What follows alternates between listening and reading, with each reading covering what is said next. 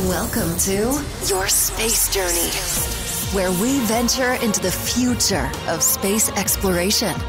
Your journey begins now. What if I told you there's a world right here in our solar system that might be teeming with alien life? Okay. And no, we're not talking little green men here. Right. We're talking about a place where a hidden ocean exists beneath a shell of ice. Wow. An ocean that dwarfs all of Earth's oceans combined. That's right. Today we're diving deep into the world of Europa. Okay. One of Jupiter's most fascinating moons. It's incredible to think that we have a celestial body relatively close to us that could hold the key to answering one of humanity's biggest questions. Are we alone in the universe? And you've come to the right place to learn all about it. We've got a mountain of information to unpack about NASA's mission to Europa, the Europa Clipper. Okay. But first, let's talk about what makes Europa so special. Well, what's captivating about Europa is the sheer scale of its potential. Okay. You see, evidence gathered over decades suggests a global saltwater ocean hiding beneath its icy exterior. And we're not talking about a mere puddle here. This ocean could hold twice the volume of all the water on Earth. So that's like, imagine all the oceans we know, all the life they contain, Yeah. and then double it. That's the potential scale we're talking about on Europa. Yeah. And the really exciting part, What's that? where there's water, there could be life. Exactly. And not only is there potentially a vast amount of water, but scientists now believe Europa might also harbor the other essential ingredients for life as we know it. Yo. A source of energy and the right chemical building blocks. So Europa isn't just a giant snowball. It's what we call an ocean world. An ocean world. A place where vast, potentially habitable oceans exist beneath the surface. This makes it a prime target in our search for life beyond Earth. An ocean world. Yeah. It sounds almost mystical. Right. But how do we even begin to investigate something buried under so much ice? Good question. Enter the Europa Clipper. Yeah. It's our robotic emissary. It's going to be great. About the length of a basketball court, and it's ready to reveal Europa's secrets. And timing is key here. The launch is just days away, a testament to the incredible work and dedication of the team at NASA. Yeah. The level of precision and planning that goes into these missions, we're talking about launching a spacecraft on a journey of billions of miles. Yeah, No small feat. absolutely. And it highlights the significance of what we might discover. The Europa Clipper is more than just a spacecraft. It's a symbol of humanity's drive to explore the unknown. So let's get into the specifics of this journey. Okay. When can we expect Europa Clipper to reach this incredible ocean world? Buckle up, because we're talking about a long haul. The spacecraft is slated to arrive at Jupiter in April 2030. 2030. So we have a bit of a wait ahead of us. Yeah. But that just gives us more time to dive into the mission itself.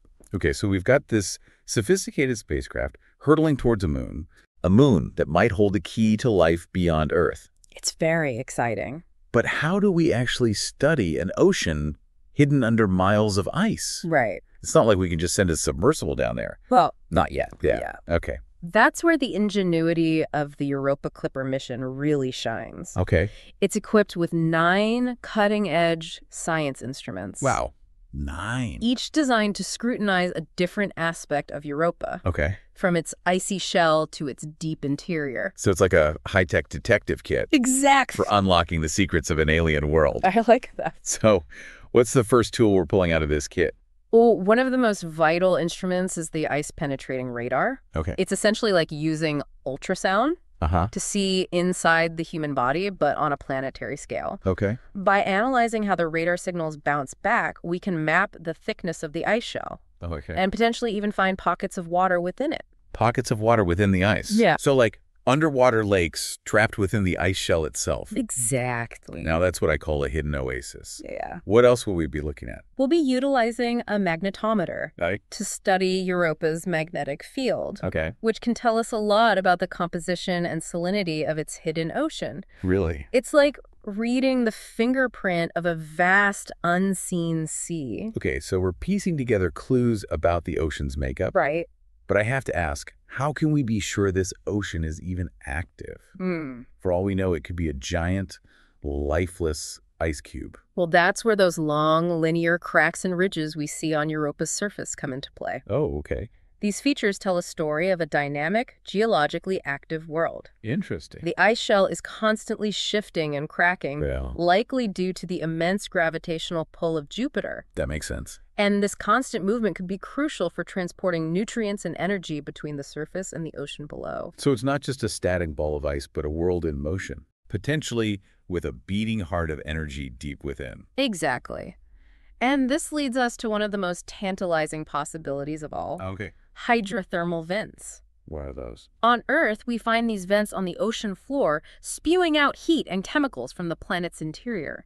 These vents support thriving ecosystems, even in the absence of sunlight. Right. Those deep-sea ecosystems that rely on chemosynthesis rather than photosynthesis. Yes. It's like something out of a science fiction novel, but they're very real. And there's a good chance similar vents exist on Europa's seafloor.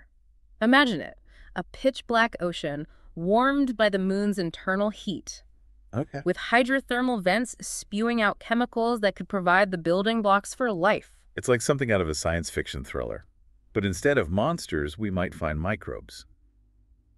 Speaking of which, how exactly will the Europa Clipper get a closer look at all this? We mentioned earlier that it's not actually landing on the surface. That's right. The spacecraft will be performing a series of close flybys, dipping in and out of Jupiter's intense radiation belts. Wait a minute, radiation belts? Yeah, Isn't that dangerous for the spacecraft? it's a definite concern. Jupiter's radiation belts are incredibly harsh, and prolonged exposure could fry the spacecraft's electronics.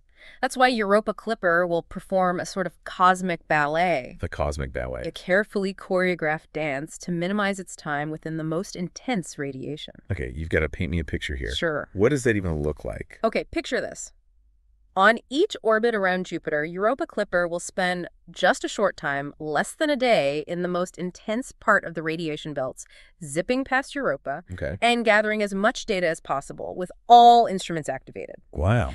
Then it gracefully glides back out to a safer, more distant orbit for a couple of weeks to kind of recharge, download its data, and prepare for the next close encounter. This cosmic dance will continue for several years, allowing the spacecraft to maximize its scientific return while staying safe. It's like a carefully choreographed ballet, but with a spacecraft and deadly radiation belts Yeah. instead of dancers and tutus. Now that's what I call high-stakes performance. Yeah. High stakes. Indeed. And speaking of high stakes, remember those plumes of water vapor we mentioned earlier? Ah, yes, those plumes that erupt from the South Polar region, Yes. offering us a glimpse into the ocean below. Precisely. By analyzing the composition of those plumes, we can get a sneak peek at the ocean's chemistry, searching for those telltale signs of organic molecules, Okay. the building blocks of life as we know it. So we're talking about literally sampling the contents of a hidden alien ocean. Yeah, This is blowing my mind here. it's pretty cool. But hold on, I have to ask the big question. Why? Why does all of this matter? Why should people care about a mission to a moon billions of miles away? That's a question worth pondering. You see, the search for life beyond Earth isn't just about satisfying our curiosity, Okay. although that's a big part of it. It's about understanding our place in the cosmos. It's like we're looking into a mirror, but the reflection is billions of years old. Yeah. And it might hold the answer to whether we're alone in the universe. It's a profound concept. You see, by studying Europa's ocean, we're essentially peering back in time to conditions that might have existed on early Earth, potentially uncovering clues about the very origins of life itself. So it's about more than just finding aliens. Right. It's about understanding the fundamental story of life, how it began, where else it might exist, Exactly. and what forms it might take beyond our little blue planet. Precisely. And consider this, the technological advancements needed to make a mission like Europa Clipper possible often have ripple effects here on Earth. Okay. We're talking innovations in spacecraft engineering, instrument development, and data analysis that could lead to breakthroughs in fields like climate science, energy production, even medicine. It's amazing to think that exploring a moon billions of miles away could lead to solutions for some of our biggest challenges here at home. That's the beauty of scientific exploration. It pushes the boundaries of knowledge, inspires innovation, and often leads to discoveries in unexpected places. Yeah. But beyond the practical applications, there's something deeply human about exploring the unknown. It speaks to our innate curiosity, our desire to understand our place in the grand scheme of things. It's like that feeling of looking up at the stars and feeling both incredibly small and incredibly connected to something much larger than ourselves. Exactly. And missions like Europa Clipper take that feeling to a whole new level. The mind boggles at the possibilities. Imagine if Europa Clipper actually finds evidence of life. Chills. Just thinking about it gives me chills. Even microbial life. What do you think the impact of a discovery like that would be on humanity? It would be a paradigm shift, a moment that redefines our understanding of life itself. We would go from thinking that life might be a rare occurrence, a fluke confined to our planet, to realizing that the universe could be teeming with it.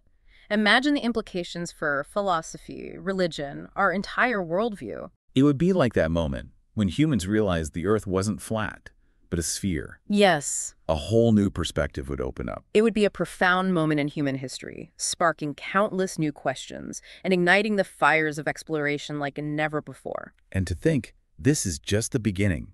Europa Clipper is like a scout, a trailblazer for even more ambitious missions to come. Imagine the day when we send a lander to Europa, or even a submersible, to explore its hidden oceans. The possibilities are truly endless, and the most exciting discoveries might be those we haven't even imagined yet. I think we've given our listeners a lot to think about today. Europa, this icy moon on the edge of our solar system, might just hold the key to unlocking some of the biggest mysteries in the universe. And as Europa Clipper embarks on its journey, we're all invited to share in the wonder and anticipation of discovery. It's a privilege to be living in a time where we can ask such profound questions and send spacecraft on missions to seek answers. Absolutely. And to our listener, we leave you with this as you go about your day. Take a moment to picture Europa, this ocean world shrouded in ice, potentially teeming with life. Let your imagination run wild with the possibilities. Until next time, keep looking up and keep asking questions. Your space journey.